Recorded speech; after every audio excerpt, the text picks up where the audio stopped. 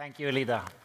And as Elida said, we are in a desperate need to hurry up the transition from fossil fuels to renewable energy, to limit what is now an increasingly, and we've seen the past few months, increasingly tangible climate crisis. The IEA has estimated that we need to increase the annual investments in renewable energy in developing countries with 7-fold in order to reach the climate goals. And as the minister said, Norfund has been investing in renewables from the very beginning in developing countries as a vital tool to combat poverty. And with the new Climate Investment Fund, we will have increased muscles to also be part of the solution to combat the climate crisis. But increasing the investments in renewable energy at this scale requires a lot of things. One is capital, but another thing is it requires a lot of land. And this is not straightforward in any country. And in many of the markets where we are investing, it's even more complicated. So we often face a lot of very concrete dilemmas. And to shed some light on one concrete example, I have with me Damien Berlioz, Senior Investment Manager in Norfund. So please take the stage.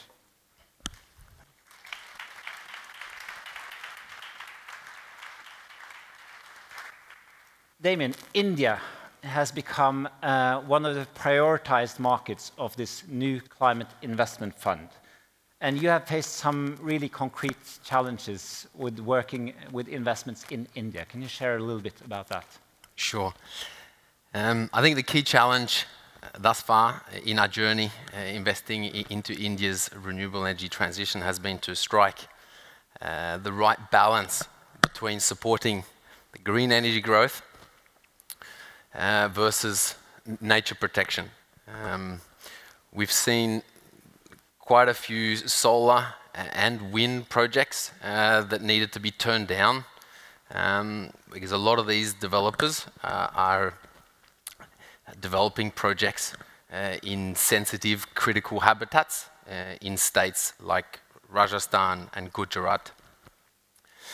A lot of this has to do with the government has ambitious targets to transition away from coal, and it decided to remove environmental and impact assessments for solar and wind projects from regulations.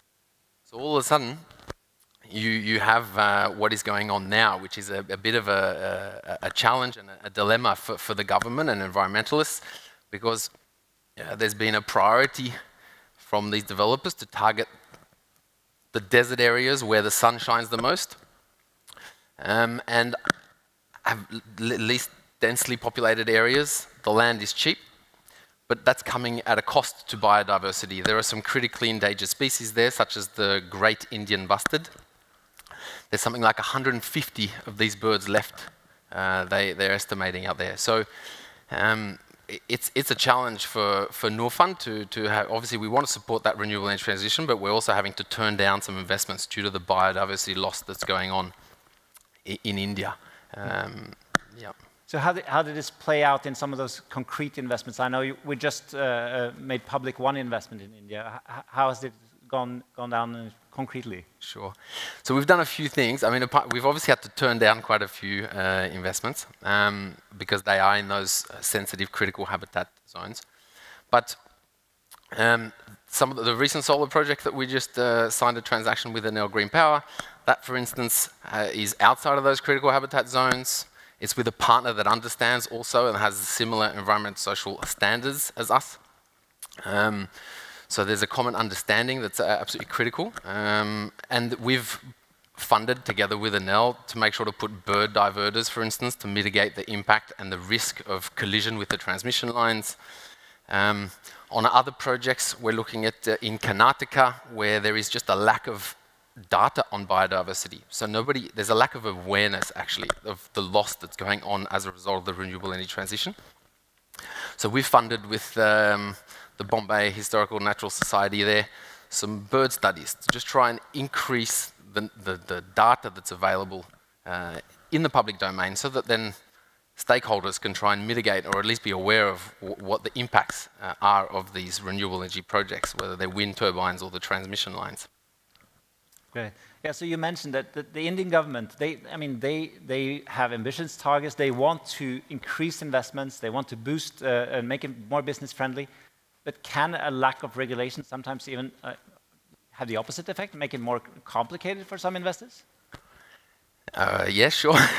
I mean, it makes it more difficult for an institution like Norfund because you end up having a gap between the local applicable standards from environmental and social regulations versus our requirements. So all of a sudden you then have to do a lot more due diligence at the beginning even, and throughout your investment process to understand those risks and try and find a balance, like I said, and try and mitigate the impact on biodiversity as much as possible.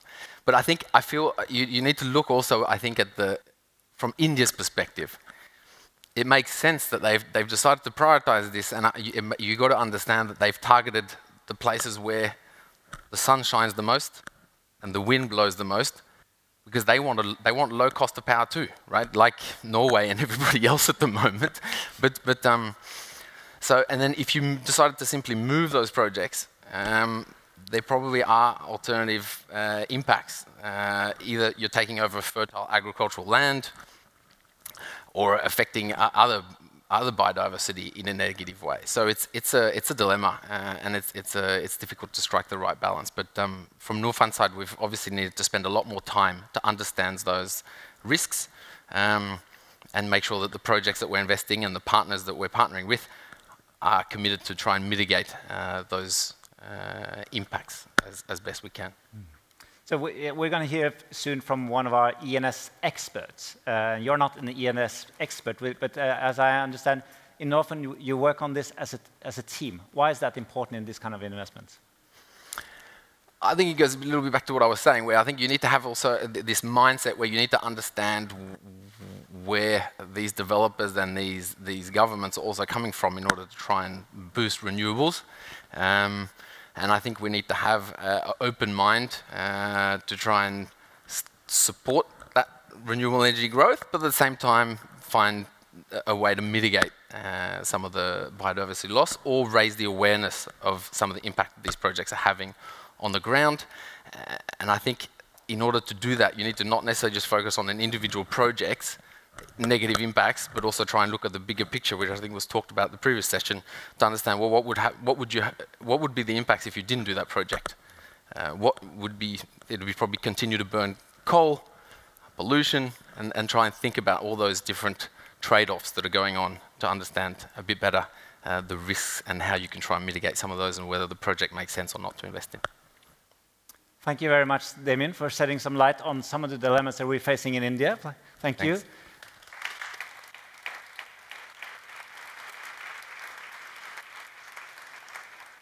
To further discuss these issues, we have an excellent panel with us. Welcome to the stage, please. Karoline Andaur, CEO of WWF Norway. Ishita Chelliah, Group Head of Environment, Social Health and Safety in BECIS. And Marianela González, ENS Advisor in Norfund.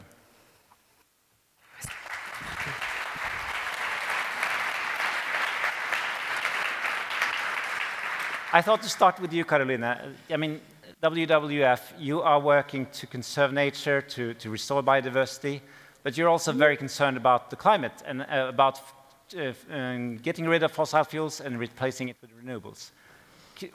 How do you think about these dilemmas and the challenges of achieving those two goals at the same time? And the examples that Damien raised here. Yeah, so what we are trying to do is secure less emission and more nature. And for me, it isn't a dilemma at all. It is understanding the context we are working in now and how we have done our how we have chosen to do our business so far that isn't sustainable. So if you take the bigger picture about we have to reach the climate goals to kind of avoid the most extreme weather events, but we also have to take into account that we have blown the planetary boundaries. So the way we use our resources on this planet is just not sustainable. So it isn't a dilemma. The dilemma comes when you are looking into two separate things and not integrating them and understanding solving the climate crisis you can't do without solving the nature crisis at the same time. And I think that's the aspect that investors like Norfund, but other politicians and so on, really know how to integrate. It's not a dilemma on choosing between them, it's finding the solution on how to integrate them. So Ishita, you work in BECIS, that's an investee of Norfund since 2020, and you're developing distributed energy and renewable energy directly to businesses. Yes. What kind of challenges do you face when you're developing energy in your markets in Asia? So currently we are in 8 countries in Asia. Challenges are obviously very varied country to country. And some of these issues, because of the nature of our business, we're primarily in the C&I sector, which is the commercial and industrial sector. It's very different from the grid-connected projects. The bigger issues we see are mostly related to the Performance Standard 2, worker relation issues, and educating workers on how these ESG initiatives are important both for them and the community, as well as to make sure that business continues sustainably. So it's primarily worker-related issues. And of course, where we do get into bioenergy projects is the sustainability of biofuels, which is another big area that we have to manage very, very carefully. Yes. Karoline, this kind of a distributed energy, is that part of the solution to get enough energy? Yes, I think part of the solution now is to find multiple solutions. So how we have built up our energy in part of the Western world just can't be transferred to think that's the way we're going to develop energy access in many countries. The energy need is different, as you pointed out as well, and the possible projects that is most suited in the different countries are different. But I think what is similar the whole time is that we know we have the challenge with the loss of nature, and you can never reach the climate goals if we don't have intact nature. Kind of nature storage so much carbon for us that we need to reach the climate goals. Even though with all of the renewable energy we could do, we still need nature to take the carbon for us. And that's the livelihood. In many of the countries where we are now talking about big-scale investments, they are living on this livelihood. They're finding natural resources. That's their direct livelihood in many places. So we have to find a solution on how we can do both. Nella, as an ENS advisor in Norfund, you're dealing with a lot of different issues. One is the biodiversity that we've been talking about, but you're also dealing with quite a lot of issues that is connected to land use in renewable energy. What are the most common challenges that we face? Yes, I mean, as you mentioned, we work with biodiversity and also land use and also other social issues that are related to working conditions, like Ishita was saying. But we also work with the stakeholder engagement, indigenous peoples, project impacts towards communities and their livelihoods, also cultural heritage, and other very complex issues that I believe that they tend to be very complex because these social issues, we are dealing with people. And people, when we're working with them and engaging with them, obviously they have their specific points of views and needs. And also because the context of the geographies that we're working in as Norfund are very, very challenging. I mean, this is part of the whole discussion of this conference, of how difficult and challenging it is to work in developing countries. And I feel that these contextual issues that occur at a higher country or regional level are very important to projects because they create impacts to projects, but are very challenging because usually they fall out or are beyond the control of a project company or a project sponsor. So that creates additional layers of complications to the work that we do as Norfund. And I believe that is why it is very important for us not only to take into consideration the environmental and social risks that are directly connected to a project, but also these other risks that are occurring at a higher country or regional level. You want to comment on that, Karoline? Yeah, I think you're pointing on a very important aspect is the civil society. For many other countries, we are now seeing investments is happening in countries with very weak governance systems. So we talked about lack of regulation previously. And that's been complicating for an investor, yes, but it is also very complicated in terms of keeping the rights on the local communities that lives in many of this area. We have multiple challenges with relocations in many places. So how can we make sure that we have a strong civil society in these countries? And I think that's an underestimated, I think, both as a topic, but also as part of those who invest. And how do you contribute to build up strong civil society organization that can help in places with weak governance, where regulation is lacking, and maybe where there are regulation, but lack of enforcement as well, when companies are breaking and are not taking into account the different things. So strengthening civil society as part of that, avoiding critical damage to the biodiversity when we're scaling up, is key for all of investors, I think.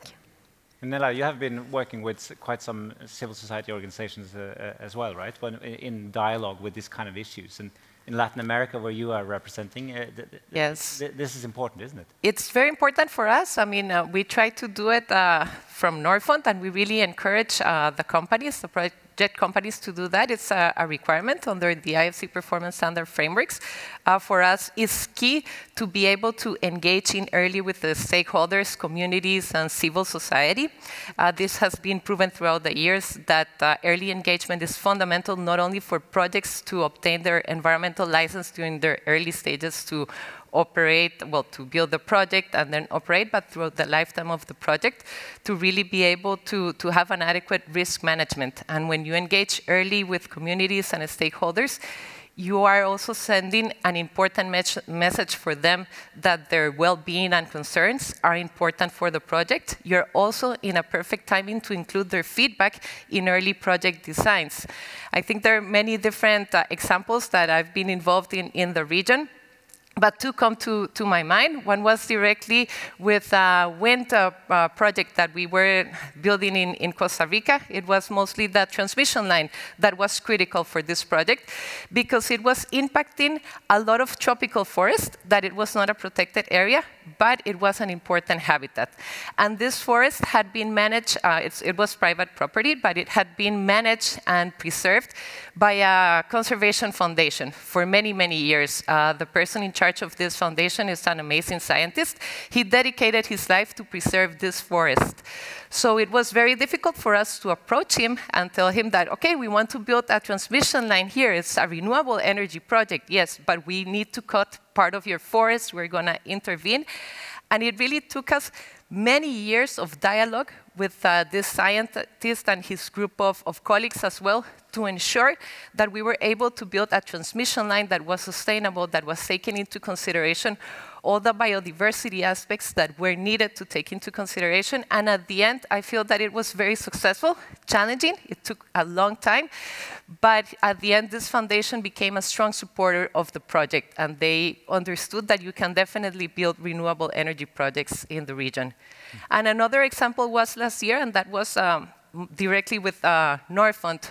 We decided to commission a country analysis for Colombia because it's a new country for us. And we really wanted to ensure that we were understanding the environmental, social, and human rights issues that were going on in the country with a specific focus on energy. But what was very important to me from that exercise was the stakeholder mapping that we did and the interviews that we did to 17 people that represented governments, but also civil society. And I think that that dialogue was very valuable for us in order to gain their views and really have a broader perspective of what was going on in the country.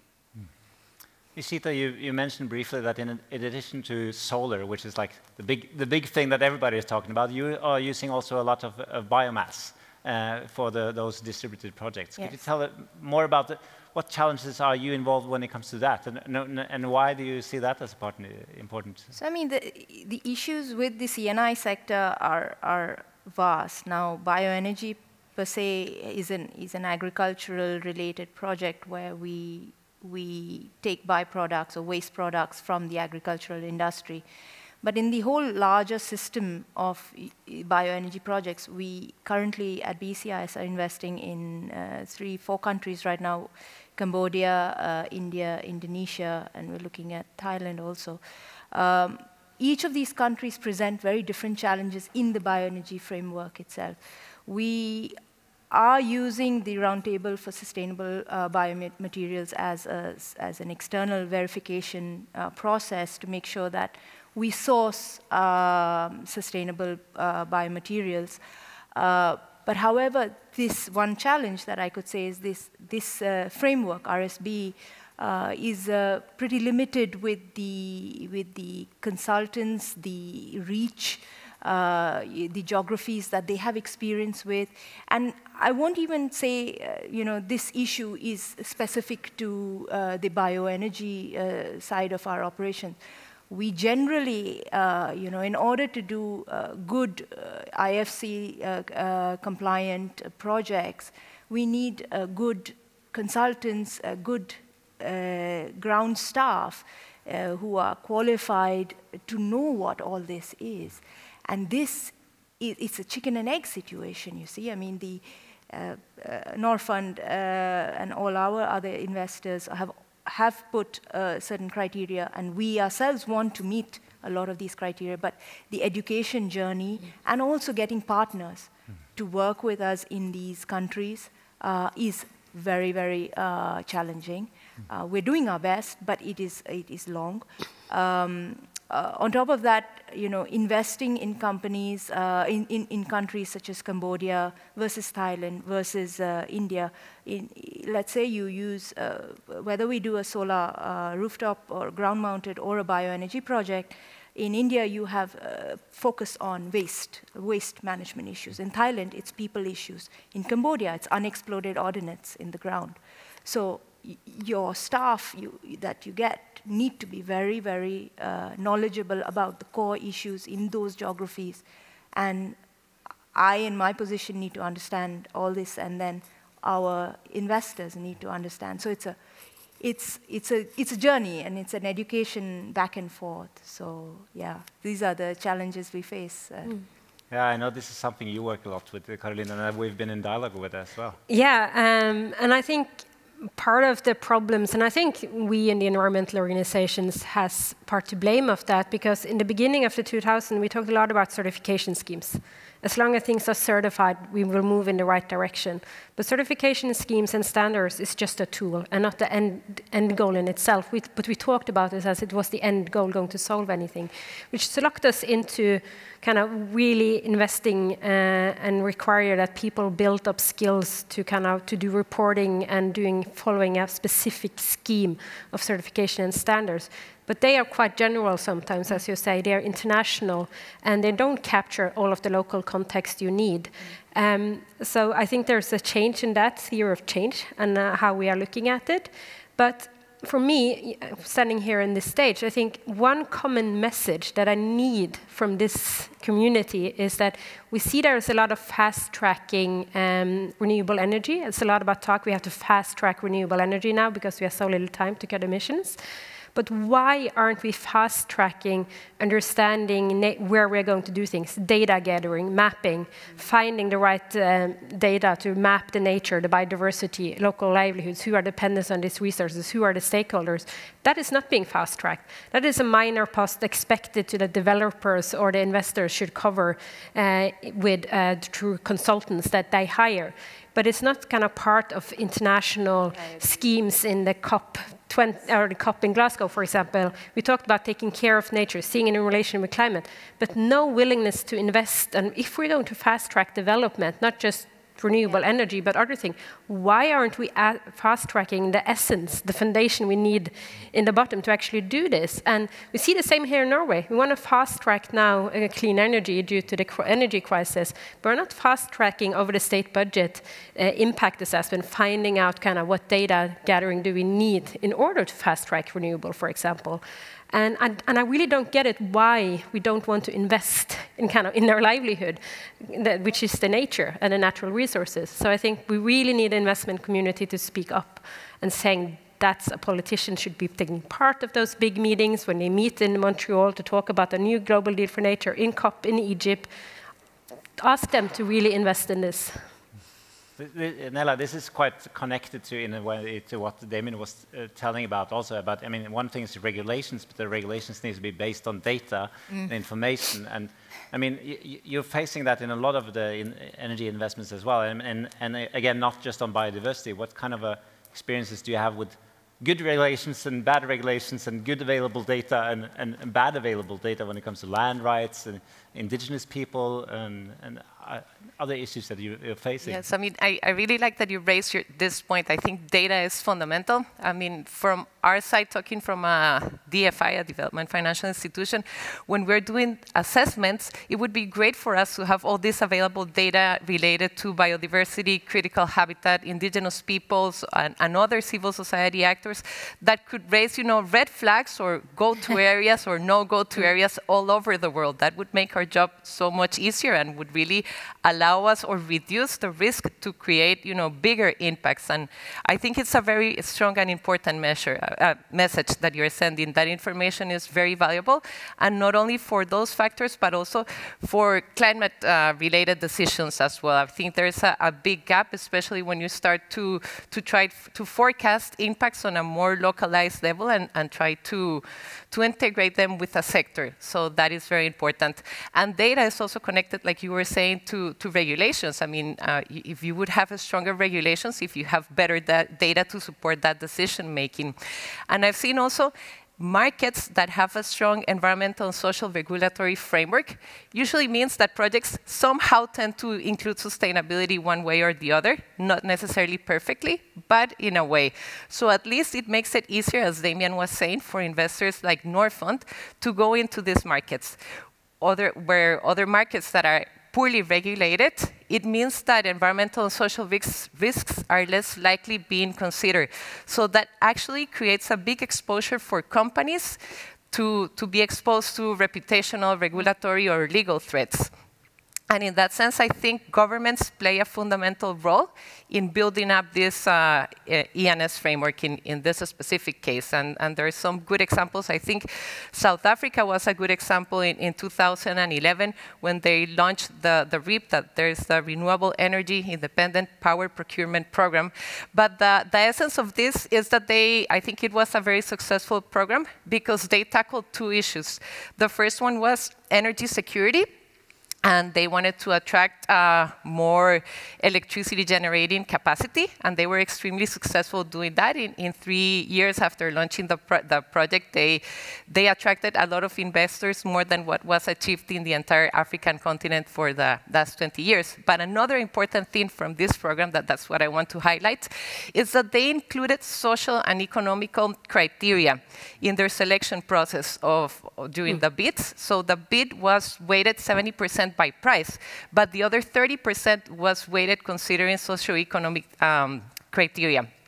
That meant that the people that were participating, or the companies that were participating in the bid process, had to satisfy this criteria, which was also very important.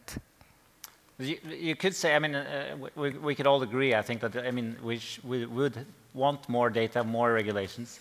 But is there an argument to be made, Karoline, that, well, awaiting that, it's even more necessary with investors such as Norfund that can actually demand higher standards than what the local governments in the areas do?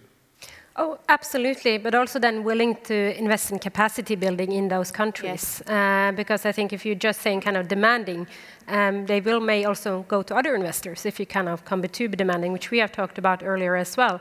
So it's also investment in that capacity building locally. And we do have some things. We do, for example, have maps of national parks where it shouldn't be development, but it still happens because there is a need for short time, people look for short-time investments or take the easiest kind of choice when develop things. Because going into an area where there is no other infrastructure, for example, there are no local communities, but really high on biodiversity, seems easier than going to a place where you have to talk with a lot of other stakeholders that are currently involved in infrastructure projects, or there are like local settlements and communities that you also have to have dialogue with. And that's not unique for the developing countries. This is kind of what we see all over, including in Norway. We have a tendency to take the easiest road, the quickest road. And in addition, which we haven't talked about here, is that carbon pricing is something everybody understands, that polluters pay is part of it, and people understand that you have to take that into your cost, and that's why also looking at prognosis now, investments in renewable energy makes sense, carbon price is going to go up, but what about nature? So what do you pay as an investor, as a developer, going into a sensitive biodiversity area or area with endemic species that only live there? How do you calculate that cost into projects? Currently, it doesn't happen because you can't kind of monetize nature in a way, but you actually can take into account how much will it take to, for example, restore. Well, you can't restore an endemic species. So the prices going into an area risking an endemic species should be astronomically high, that it shouldn't be kind of make sense economically. But we haven't come to that stage yet. And I think that is also part of shifting, and we see it here in Norway, but also a board where we talk about climate risk is the same as kind of credit risk for many investors now, but nature risk is kind of, it's not part of the language yet in terms of taking into account in projects, what does it cost to destroy the nature in certain areas. Ishita, you were turning back to the whole the regulation issues, and I mean, as you said, just investing in distributed energy for companies, that's a quite new business model. It's not that many years ago that this didn't exist. How do you face regulation issues and understanding from the local authorities of what you're actually doing here? Yeah, I think the CNI side of renewable energy is, you could say, in the very early stages of, getting people to understand what it's all about. And sometimes you see that the regulations don't make sense. Some of the permits and licenses that are currently in place literally show stoppers if you take it to the, the black and white of it. For example, in India, you might need to completely change the categorization of your a mall would be classified as a factory simply for putting a rooftop solar panels. So I mean, these things have to change because with it being labeled as a factory comes a whole lot of other requirements. So yeah, I mean, the pace at which regulations are moving, especially in the countries we are in, are very much either non-existent or nascent or not enforced. In the CNI side of the business. So it's very important that investors firstly speak to each other. I think it's very important, like for companies like BECIS, we have a few investors, so it's important that for us, we speak together and understand what are the issues in the markets we are facing, rather than having it linear, as a linear model from investor to investee, so that we understand the risks of this portfolio specifically and what can be done on a case-to-case basis, not as a project, but as on a portfolio level, where the gaps are on the compliance level with regard to the laws. And how long is that journey going to take to get to the IFC level compliance, which is very far off, really. And most of the time, it's at the start of the investment that's requested of us. So because that's when we come in as an owner in BECIS. We're on the board. Where do you see our role then as an active owner in this early stages of investing in a company such as yours? Honestly speaking, BECIS has been very, very fundamental to helping me work with bettering the ENS management through the company. We've been partners, literally, the team with Norfund. Right from the very early days, they've been very understanding of the issues we faced and providing solutions as to how we can ease into, getting to a particular target. So yes, I would say it's been very it's been a very good journey working with Norfund. Of course, I can say the same with our other investors and board members as well. With regard to compliance, however, I mean, you can see in the last 3 years, there's been a lot of changes also in the markets that we have worked in. It's been rapidly changing with regulations. There's obviously that iterations that need to go on with the changing laws also. And that's something also we need to keep abreast of continually, because it's not one of those established industries. Yeah. Karoline, you tried to dodge me earlier and say that it's not a dilemma. You can do both. But is there some risk here of us ending up being labeled as hypocrites coming from the West and saying, well, I mean, you can fix it. I mean, Norway has been accused of being hypocrisy when it comes to our being a fossil fuel exporter and then demanding that you all do renewables. And I mean, we have put 90% of our waterfalls in pipes, and now we're telling them, don't destroy your nature. There are some real dilemmas for the local governments, and at least perceived as the local governments. Are we being hypocrites? No, I don't. I think Norway as a country, yes, we are hypocrites. We are, because we know we have gotten the message from Antonio Guterres that you shouldn't invest more into oil and gas. No new investments. You shouldn't look for new oil and gas. We continue to do it, and we are quite proud of it as a nation when we're talking abroad. So yes, we are hypocrites on that. And I think every country should tell Norway that. And you have to stand for your choices, as you do when you are in government on that. You can't hide behind it. And the other side, when we are now kind of contributing to investment in renewable energy, I think what we perceive or think here in Norway isn't that important. It's what locally it's seen. And in many of these countries, yes, there is a need for development. You want job creation, you want value creation, economic development. But at the same time, you have really strong communities that want to take care of nature and not to do the mistake that we have done. Because it doesn't make sense to build down freshwater sites when we know the biggest loss of biodiversity in the world has happened in connection with fresh water. And we know that freshwater is going to be a limited resource going forward, particularly with climate change is happening faster. And the biggest threat to nature right now is habitat loss or damage of habitat. And then climate change comes as the biggest threat or fastest growing threat on top of the other challenges for nature. So we have to take that into account. But I think it's unfair to assume that they're going to just do the same mistakes as we did, because it was mistakes, a lot of the things we do. With the information and knowledge we have today, I'm pretty sure that many of the things we had done in Norway wouldn't happen. But that doesn't mean we shouldn't do investment or do something, or not do anything, but we should do something different. And that's what I'm saying. Okay, so taking kind of big freshwater resources, building that into energy, does that make sense? Well, you have to look at the local context. And if not, how can you build up an energy system that fits that country in terms of the development and where they are going, if it's off-grid, if it's more micro, in having not every kind of village integrated into one grid, building factory development close in current infrastructure in cities where you want or in harbor. So it's really changing kind of. Really doesn't matter how much what we think here in Norway.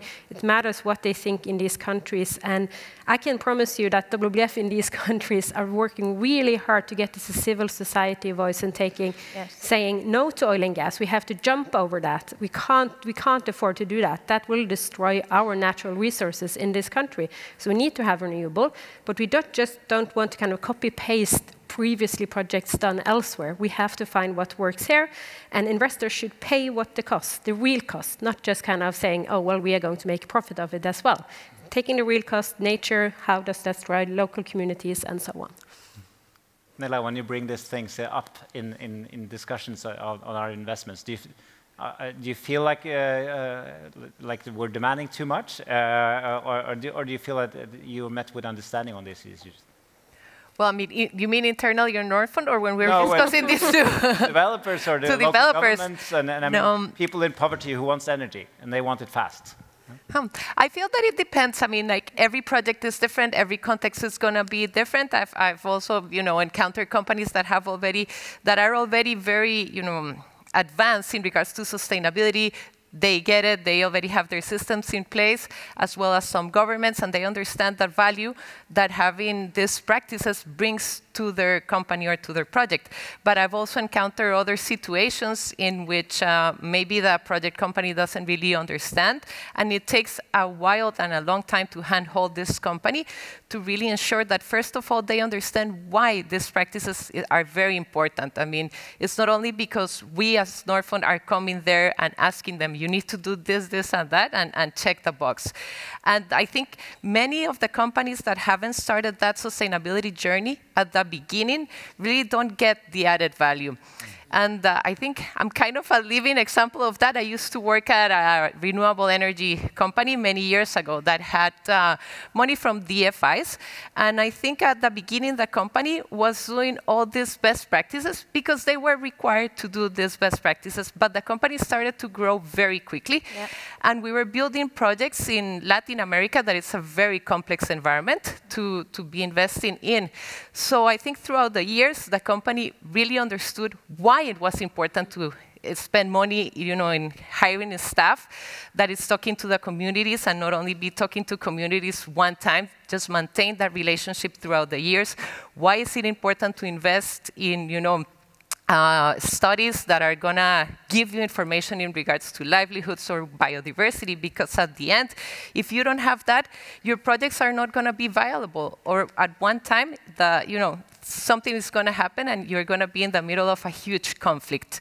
So I think we play a fundamental role in that as a DFI, and I was going back to the previous session on impact and how these stories somehow get lost in the way when you're just trying to be more quantitative on showing your impact. But I do think that all this impact, I mean, yes, as I said, I come from that, and I saw the change in that company, and I saw how throughout the years it became one of the leading renewable energy companies in the region, really doing business the right way. And also myself, when I started working there, I didn't know anything about IFC performance standards or these international best practices. And I was part of, that problem that you highlighted, that it's difficult also to find staff with the adequate knowledge in these geographies. But at the end, I was able to learn as well. Yeah, this is what you were noting too also, the need for this competence.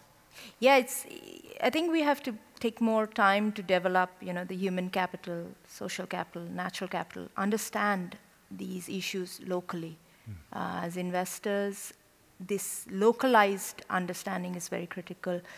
Business has to be done more intuitively. Currently, we are going by checklists. We are going by principles and criteria. We're going through World Bank criterias. It's all good. It's the starting stage, but we need to get to an intuitive stage. There are many ways to do that, but I guess we're running out of time, so I won't stop on that, but there's more, yes. Thank you very much, all of you, for a very interesting discussion.